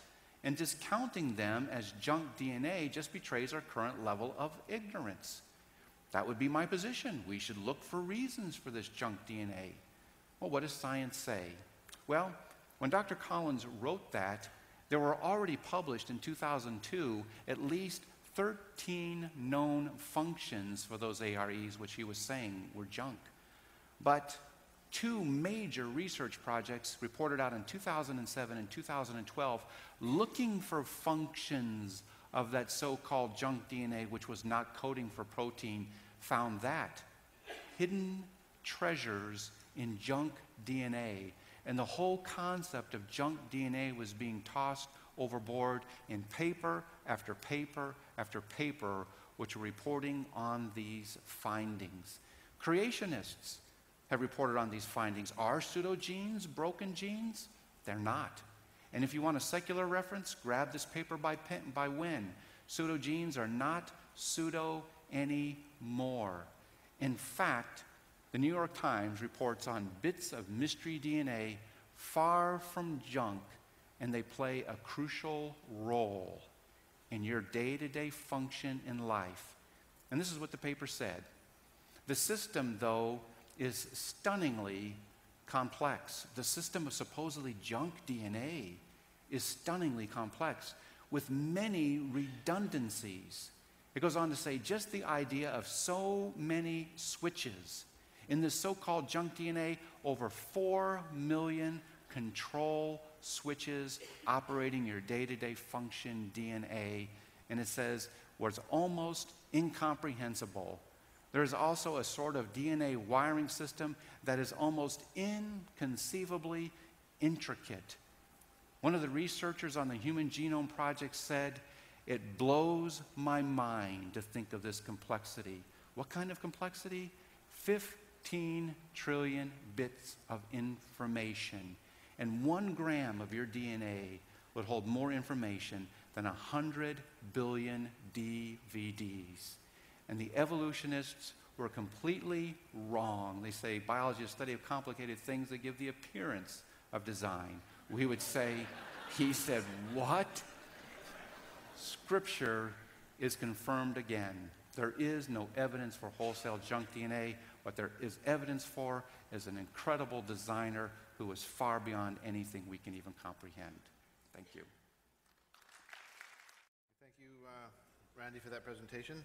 I want to make a few comments, which will be maybe a bit disorganized here because I've just got to go through some various things that he said, but I want to zero in on a few places where I think that he has misrepresented the way that that scientists would approach the problem of origins. It's a very ingenious debating trick to sort of capture the debate by capturing the vocabulary and the definitions. And if we want to define science as something based on observation, testing, and repetition, and eliminate everything that doesn't fit that definition from science, then there are a lot of things that people are being paid to do as professional scientists now that somehow mysteriously fall outside of science. There does not exist a simple boundary between science as practiced by doing observation, testing, and repetition, which is a very important part of science, and science which is done by examining historical episodes. Those two scientific enterprises are actually indistinguishable from each other. I'll give you a very simple example. I mean, when you observe the sun, you're actually observing the sun as it was 8 minutes ago. So are you doing origin science and studying the past history of the sun, or are you studying the sun? In fact, if you look at the hand in front of your face, there's a small gap between the time that the light leaves your hand and it hits your eye, and you are looking back in time a bit. If we go through the universe, we find many interesting things that take us way back in history. We find that when we look at the nearest star system, Alpha Centauri, it took several years for the light to reach us from Alpha Centauri. So are we studying that in terms of something which we are observing in the present, or are we studying the history of that? In 1572, Tycho Brahe saw a brand new star in the heavens. It was so bright that it was visible during the day. Now we now know that he saw a supernova, a star that exploded and became so incredibly bright that it was just mystifying to him. Now this was an event which happened millions of years ago. In 1604, Kepler saw a supernova, another event that happened millions of years ago. In 1987, in the southern hemisphere, another supernova was visible. Now supernovas are very rare. Those are the only three that we've had in the last 600 years that you could see from the Earth.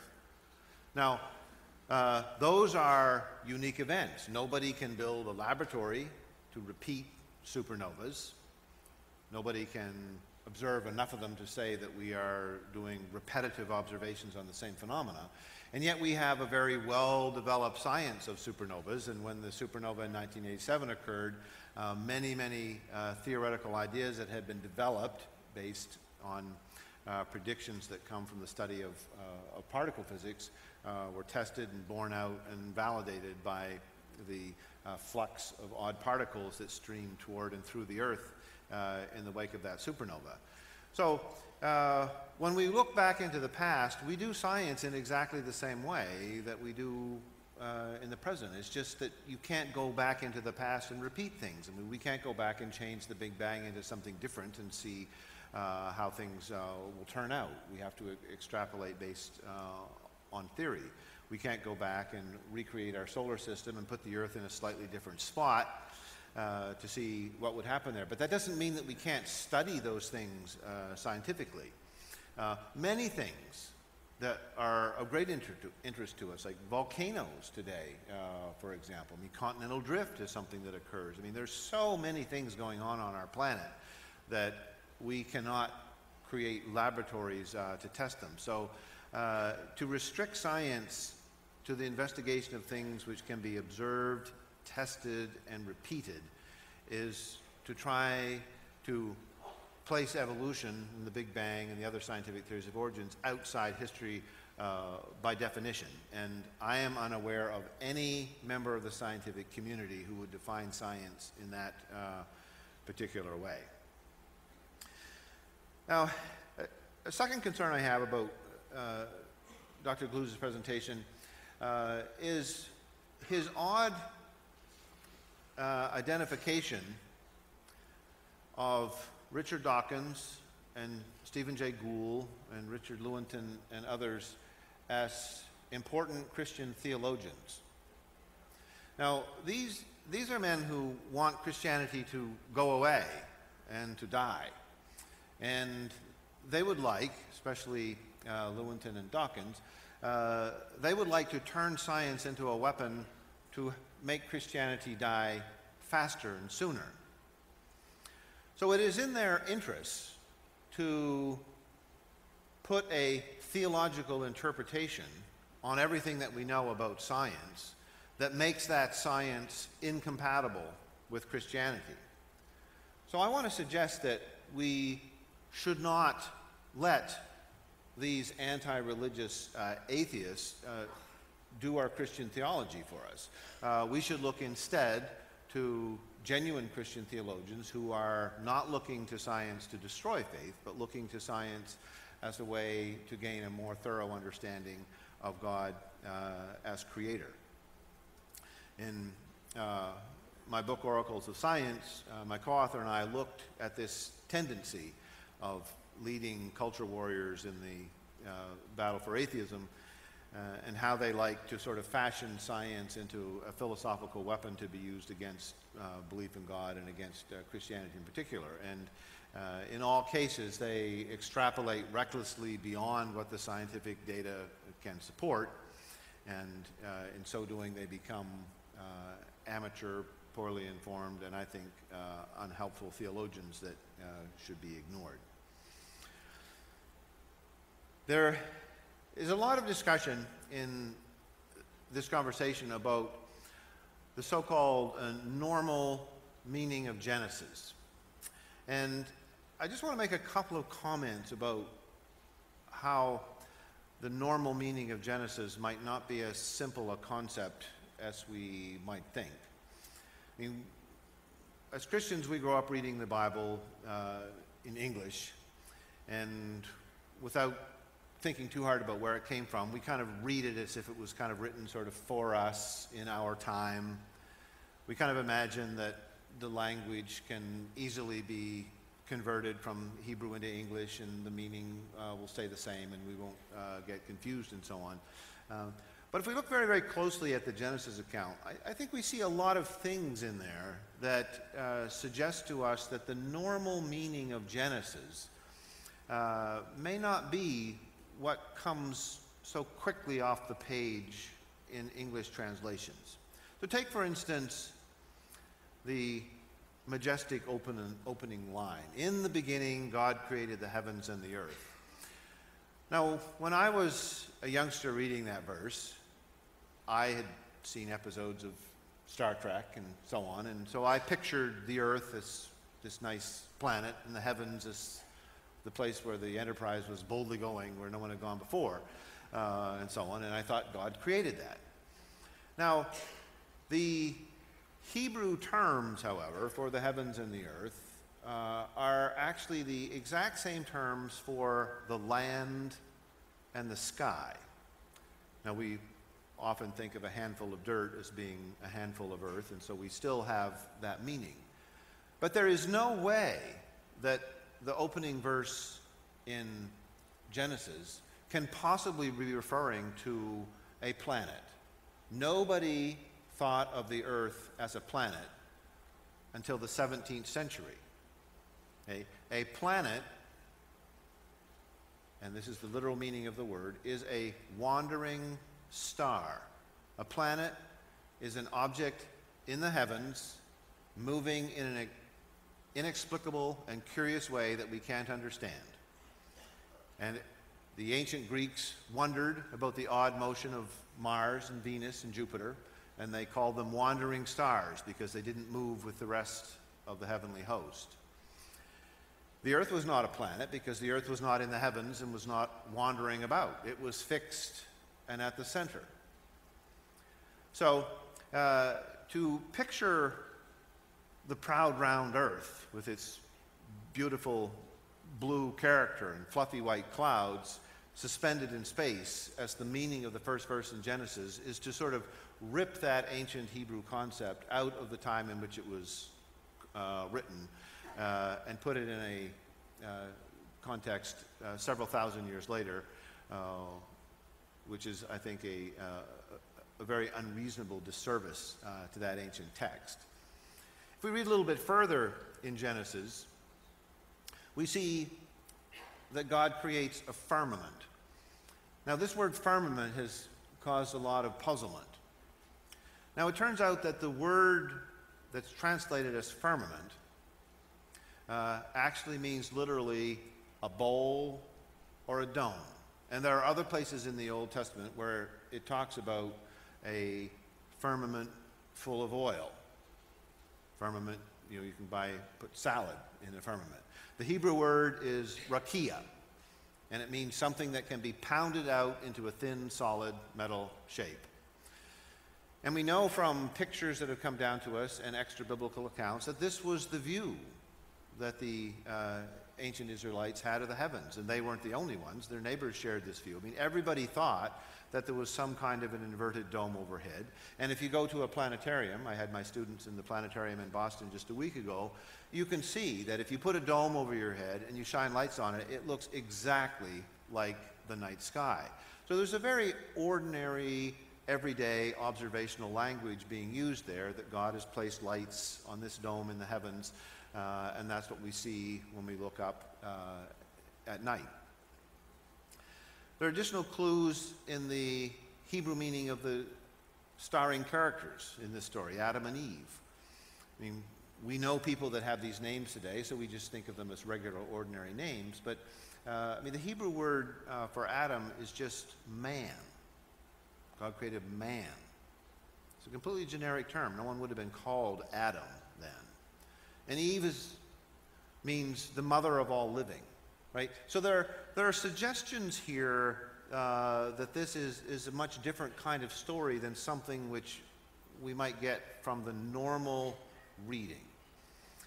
And I think if we are fair to biblical scholars who have taken the time to help us understand what this means, we recognize that there's a diversity of interpretation here that I think certainly should prevent us from digging in our heels on any particular interpretation of this. Now, I want to suggest that a much better approach to this, rather than suggesting that we must choose between God's truth or man's word, is to use a metaphor that the Christian tradition has used for 1,000 years, even longer perhaps, and that is the idea of the two books. Okay, God has given us the book of Scripture, and God has given us the book of nature. Now, those have been understood by Christians going back to Thomas Aquinas and earlier as two distinct and separate revelations, both provided by the same Creator, and both that can be brought into harmony with each other. Now, when they're not in harmony, we have work to do. And perhaps the most celebrated historical episode was the one that challenged Galileo, when Galileo had to deal with the fact that it says in Psalm 93 that the earth is fixed and it cannot be moved. The earth is fixed and it cannot be moved. And Galileo was trying to convince people that the earth was not fixed and it did move. And so a question arose as how we bring these two books together. Well, we cannot bring them together by subordinating one book to the other. We have to keep them in conversation with each other, aware that they both have the same author, and seek humbly, prayerfully, and in communion with each other the very best understanding of both of those books so that we can better understand our Creator. Thank you. Thank you, Dr. Giberson. First, I'd like to point out that the main reason the evolutionists gave for not, or theistic evolutionists, for not giving Genesis their normal words, their normal meaning, and their normal context was because of the supposed factual evidence for evolution, that it was supposedly true. But you're giving my words their normal meaning and their normal context right now, and you're understanding me. You read a newspaper and you give words their normal meaning and their normal context. When a husband says to his wife, "I love you," she doesn't say, "What do you mean by that? Love me like you love mashed potatoes," or something like that. No, you give words their normal meaning in their normal context. And the only reason why theistic evolutionists say you should not do that with the book of Genesis, particularly the first 11 chapters, is because the scientific evidence for evolution has been so overwhelming that we cannot trust it. That was the reason why I needed to push back against every one of those points on evolution. And you notice I wasn't just saying evolution was wrong. I wasn't just saying evolution was wrong on the origin of life. I was saying the Bible got it right. Life only comes from life. I wasn't saying that evolution was just wrong and saying organisms can change into fundamentally different types. I was saying the Bible got it right. They reproduce after their own kind. Now, if evolution can't get it right on these two basic points, getting life going and getting it to change into a fundamentally different kind, if there is no answer and there is no scientific explanation for that, why should we give it any credibility to not give the words of Genesis their normal meaning and their normal context? And listen to that rebuttal that my esteemed colleague had. He had no answer for those jumps in the fossil record, no answer for that Cambrian explosion, no answer for the similarity of DNA that was predicted by creationists and not predicted by the evolutionists, no answer for the fact that they were spectacularly wrong on the junk DNA, and we were right on all of those reasons. For all of these reasons, since they are spectacularly wrong, we should not even listen to their explanation, let alone have it stand in judgment of the book of Genesis chapter 1. My colleague is right. Gould, Dawkins, Lewontin, they do want to use their evolutionary science as a weapon to kill Christianity. That wasn't my point. My point was this: in their use of evolutionary science to kill Christianity, there's not a dime's worth of difference between their atheistic evolutionary view and the theistic evolutionary view. And so if this one is leading to kill Christianity, as we embrace the theistic evolutionary worldview, we might as well take out a knife and plunge it into our spiritual belly and commit spiritual suicide, because you're undermining every major doctrine of the Scripture, including the very doctrine of God, which doesn't say that God is the creator, but that the creator of all things is God. And brothers and sisters, it may not happen in your generation, but it will happen in the generation of your children. And that is as certain as sunrise. Now that takes me to another point. He says that the universe shows fantastic design.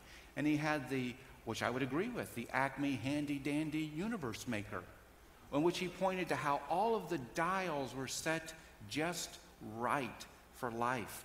That is the precision that we see in design, and that was not explained in any way by the Big Bang scenario which he laid out for us, which came out like a magical, fanciful story of which elements condense, and then they form the periodic table, and then stars explode, eventually leading into people. What an interesting story. The problem is, when it comes to biological reality, you're skipping over huge chunks of biological complexity, which is not even touched on and not even explained. And it takes on the whole flavor of the evolutionary story as just one fanciful story after another. And then on top of that, he said it was a kind of a rhetorical trick to try to define the terms, and particularly my definition that science is based on observation and testing.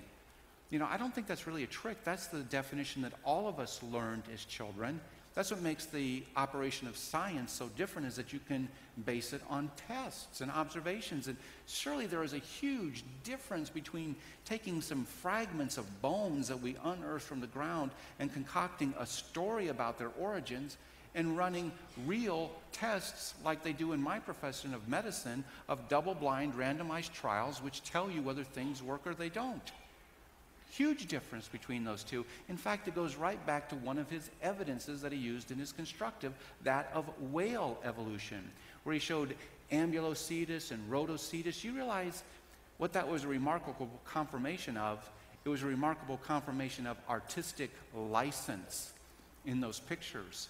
That's what it was confirming, because those fossils that he's talking about are extremely fragmented, with many bones missing of those. And they show all evidence of being land-dwelling creatures. So what we really have are fossils of land-dwelling creatures and real whales, but no real transition in between. You have a story, which is the value of real science based on observation and testing, which can push away on those stories. Then he argued that common design. And he said there's no reason why a God of unlimited power should reutilize designs over and over again.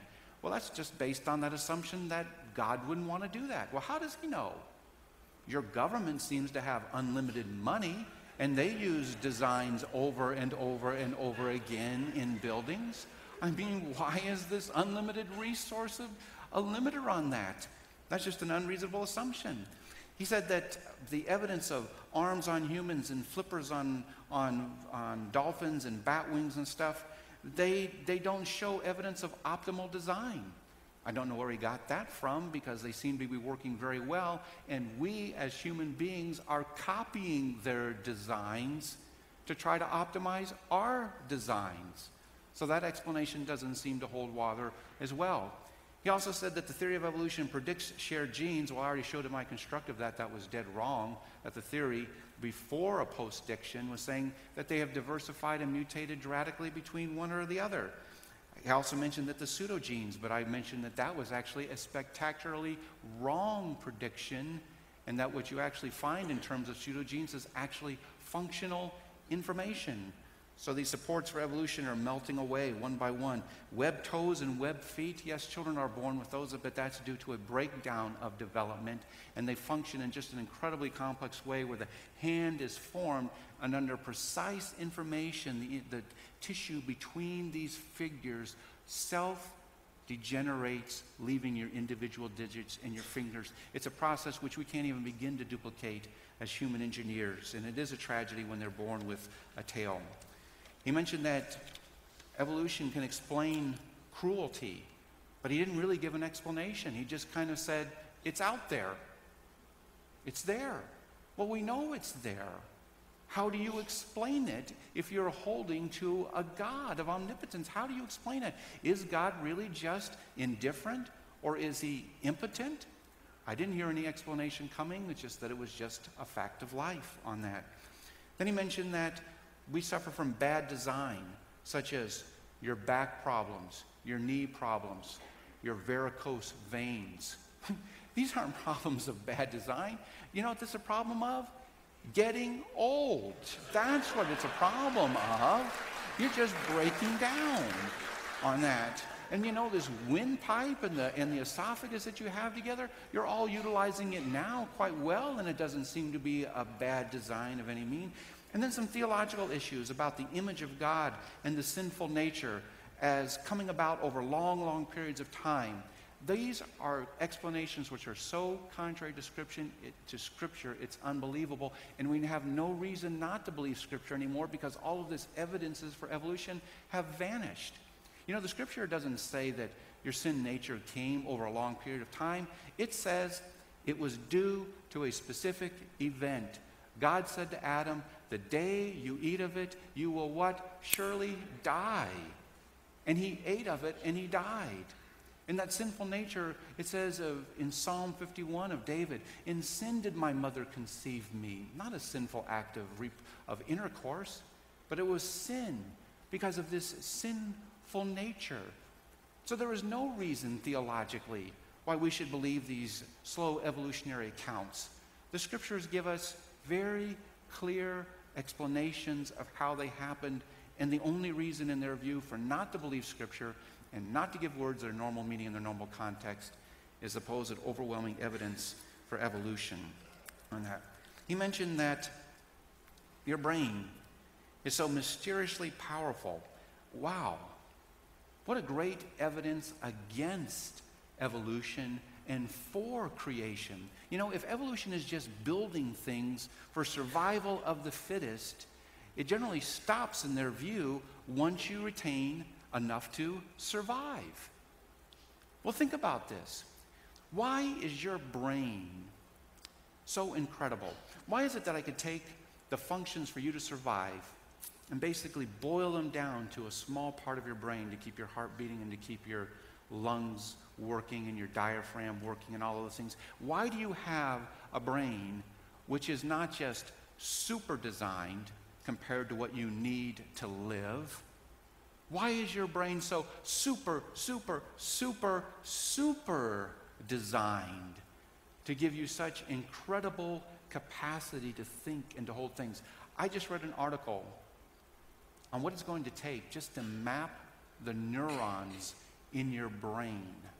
Just to map the neurons in your brain will take over 1 trillion DVDs full of information. Explain that from an evolutionary perspective. Or is it that you are able to do something which animals cannot do, and that is what the Bible says, that you are able to know and understand God? When it says, let not the wise man boast in his wisdom, or the mighty man boast in his might, but let him that boasts boast in this, that he knows and understands me. And that's what you're able to do with this incredible brain. Not invent religion, i.e. inventing God, but to know God in a personal way and to connect with him. And there is no evolutionary explanation why you should have such a phenomenal brain, but it fits perfectly well with the creation explanation. And then finally, the 2 books of nature. The 2 books, Scripture and nature. Yes, there are books. There is Scripture, special revelation, knowing about God. There is nature. Romans 1 says this, and this is how we should approach it. For the invisible things of him from the creation of the world are what? Clearly seen, being understood by the things that he has made. All of these multiple parts functioning together for a purpose, which we only see in human designed things, and we only see in all of human experience as a basis of intelligence. These declare him. But you know, there was a problem, which means that we need the second book always to trump human interpretation. Because it says, not only did we see these things, it also says, and as they did not like to retain God in their knowledge. As they did not like to retain God in their knowledge, and professing themselves to be wise, they became fools and exchanged the glory of the uncorruptible Creator, made like unto an image, and all of nature. Brothers and sisters, that's why we need the first book, Scripture, to guide us into truth.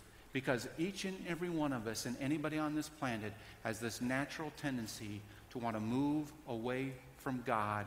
And that is why we cannot interpret it correctly without that Scripture. And that is why we always need the Scriptures to guide us into the truth. I would suggest to you confidently,